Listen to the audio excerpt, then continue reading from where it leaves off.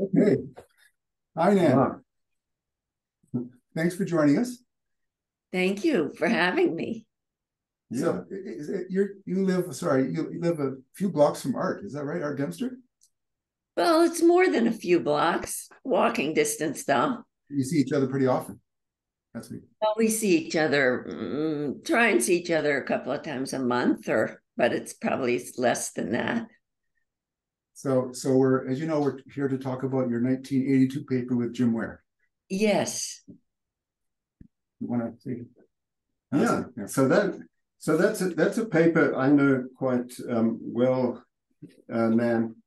When I first came to Stanford, I worked in biostatistics my whole career here, Yeah. and sure enough, doing biostat consulting, random effects and repeated measures came up over and over again, and my collaborators wanted me to fit mixed effects models, and so I had to learn up mixed effects models, and so I read your paper then, and it explained the different approaches to mixed effects models really beautifully, and I've always used it as a reference, as have many other people as well. Is that one of the papers you're most proud of? Yes, absolutely. Yeah. So Yeah. you want to tell us a bit how it came about? Yes. It's very much a collaboration between Jim Ware and myself. We were both faculty at the School of Public Health, but we got there with very different perspectives, very different routes. I had completed my graduate work at Harvard Statistics in 1975 and went directly to the School of Public Health. There was no such thing as postdocs. And I was still really interested in doing methods work and random effects and kind of extensions of the EM algorithm. And I honestly, I kind of floundered in how to become a more applied statistician. I never kind of got any traction with any real projects there. So I didn't quite know what I was supposed to be doing most of the time.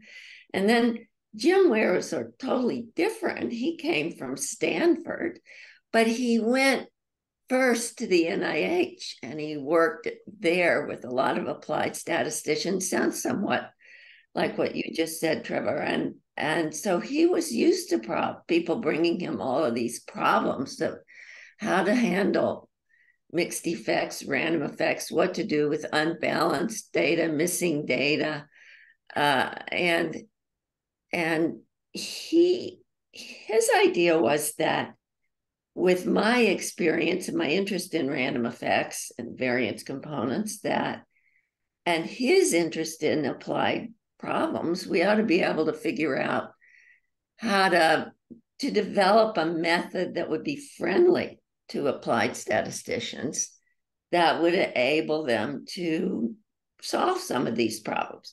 And I should mention that before that time, the sort of growth curve literature that was very popular was absolutely useless to the applied statisticians. They required all of these models involving Kronecker products and matrices of regression coefficients, and they required every subject be measured at exactly the same set of times and no missing data, no dropouts. So those were very hard to implement in practice. So Jim Ware, the other thing I should mention, Jim was working on a very high profile study known as the Harvard study of the health effects of air pollution, or it's more fondly known as the Harvard Six Cities study. And it was being carried out in the environmental health department. And it was a long running study trying to discern whether or not children, especially, whether or not the growth in lung function in children was impaired by living in more highly polluted cities. So they followed sets of children in multiple different cities. So it's known as the Harvard Six Cities study. for that reason. And so he and I got together and just set out to develop a method that applied statisticians could use. And I think it incorporated ideas from lots of different places. I think that's what's so appealing about the paper, because I'd seen work at one of the places I'd worked at previously on variance component models. Yes. And that was a little opaque, and that was basically the marginal maximum likelihood approach. Yes. And that was, for me, that was a little bit hard to get into. But the approach that you present in your paper, using empirical Bayes and a Bayesian approach, where you can think of estimating the random effects and the fixed effects, and they all work together. That just made it much more transparent for me. And I've used it, ever since, and it's come up over and over again. Also in developing new models and things like that, I just find the approach very appealing. Just as a little aside, Peter Bickle told me that he got his job at Berkeley over the phone. Like, he didn't even have an interview. You started at School of Public Health, and where'd you graduate from? At Harvard. The statistics department. Art was my thesis advisor. No, so of course so I guess I'm asking, was there a job interview, or you just said, come on? Oh, no, there was a job interview, because the interview was at the School of Public Health. Okay. And no, they had, it was at who's your advisor at Harvard? Art Dempsey. Okay. Yeah. And then, of course, the other thing in that paper is the contrast between maximum likelihood and restricted maximum likelihood. Oh, yes. I've forgotten that. And that seems to be important, especially when you're estimating many random effects and you've got many components of variance. Yes, I think you're right. It is important. Yeah. And I've noticed that that distinction, that's an option. For example, Rob and I use R for computing a lot. And as you know, there's packages in R, NLME and LME that fit your models.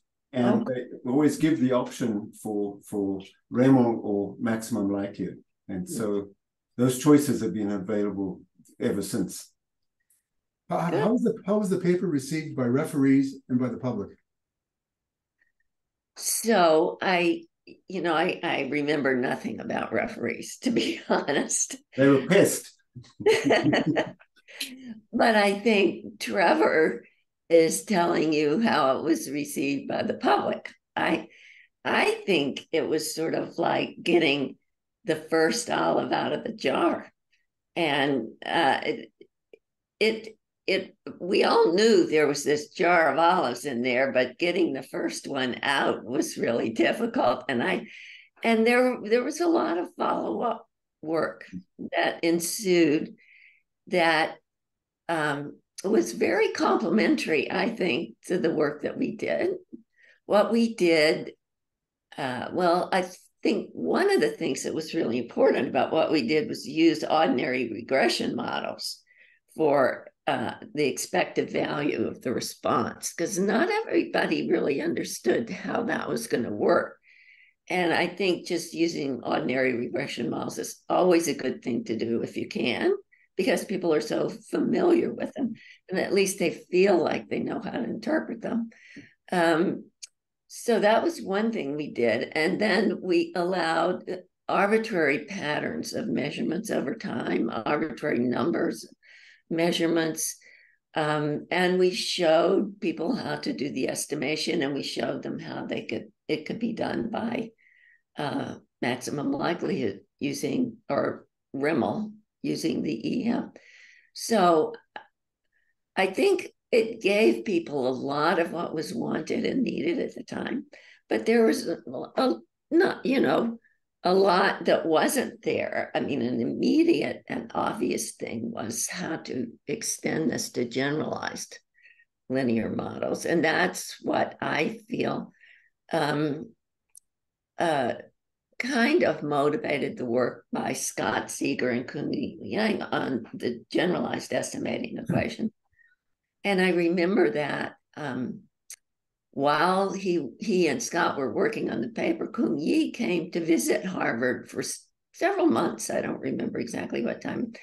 Jim and I had established kind of a working group on analysis of longitudinal data, and he came and talked to us about his work in progress. And I think, there were several things that he did that fixed some of the criticisms of our work, the generalized regression models for the mean, and also the parametric approach.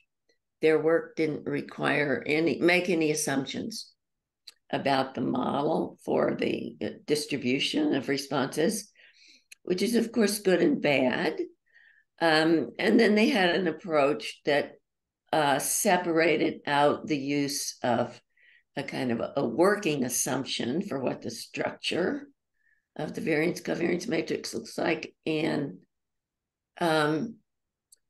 so I thought it's a good complementary approach. Of course, their approach is not invariant to any patterns of missing data, except the sort of simplest missing completely at random. And then just go ahead. Sorry. We're going to talk to Scott later this week. We're going to talk to Scott. Oh, okay. So it's a nice compliment. Clear from his point of view. And then, I think another important paper that in this case came directly, I think, out of the working group, because the three people who were members is Jamie Robbins, Andrea Rudnitsky, and Luping Zhao. I don't know if you're going to discuss their paper. Their paper also, they were very interested in relaxing the assumption of multivariate normality, but they were also very concerned about the probability of dropout that might be related to past history of individuals. So they developed a really nice approach to inversely weighted estimating equations. Jim Ware spent his whole career at NIH, is that right? No. Or he went to School of Public Health in the late 70s. Oh, okay. I came in 75. He probably came around 78. Oh, I'm sorry. Okay. And he died a number of years ago. Is that right? Oh, yes. He died quite early, before he retired. He had cancer. Okay. So now we've also got, there's methods for doing generalized linear mixed models. And you have it at Harvard Biostat, Jihan Lin, who did on that with yes. Riddler, right? How's that different? Oh, I see. It's a different approach. Yeah.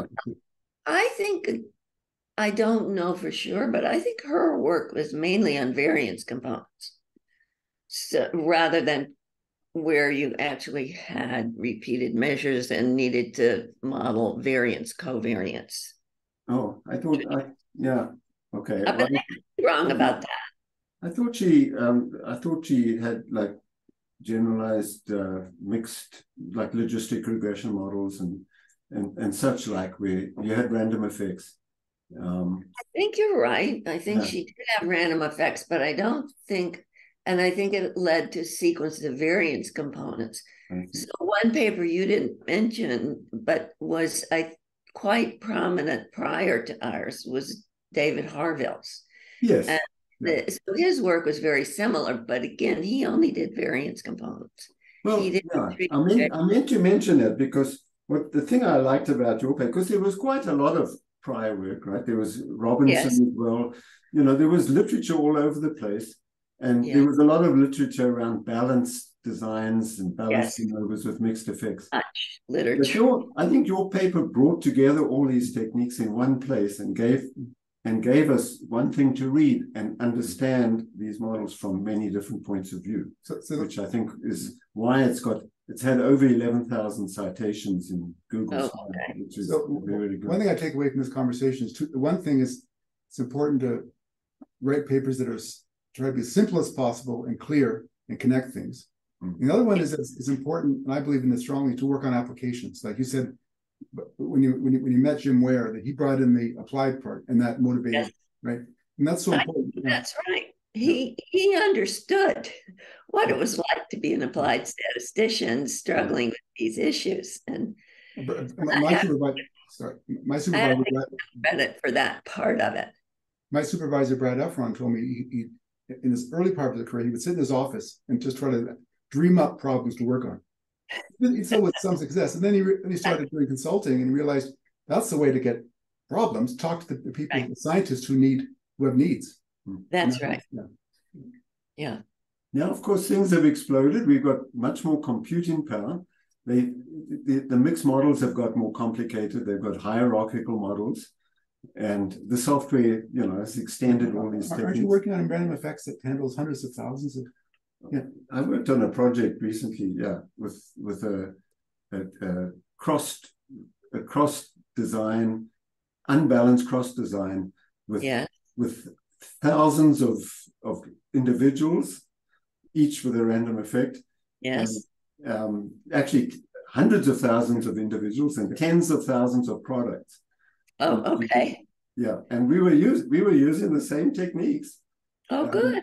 The same framework as that's in your paper, and some of the identities became really useful, and we had to come up with computational tricks to be able to fit these things. It's a backfitting algorithm, is it? Yeah, we used backfitting and block coordinate descent and all kinds of tricks. Yeah. But so these things, I mean, with computers today, you can fit much more complex, higher dimensional versions of these models. Yeah. But one thing I've noticed is that these days we have machine learning and AI, and they use neural networks and things like that. And the repeated measures are there, and they don't really have good ways of taking it into account. Yeah, that's right. Yeah, still work to be done, I think. The repeated measures design is incredibly common. Incredibly common. Yeah.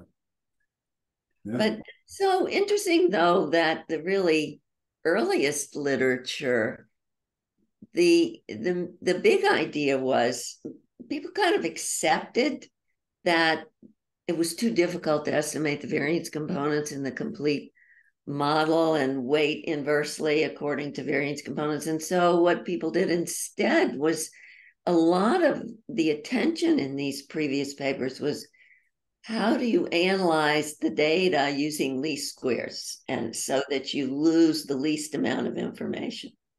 And that's what a lot of classical design is all about. The incomplete block design is how to use least squares and design your study so you lose the least amount of information.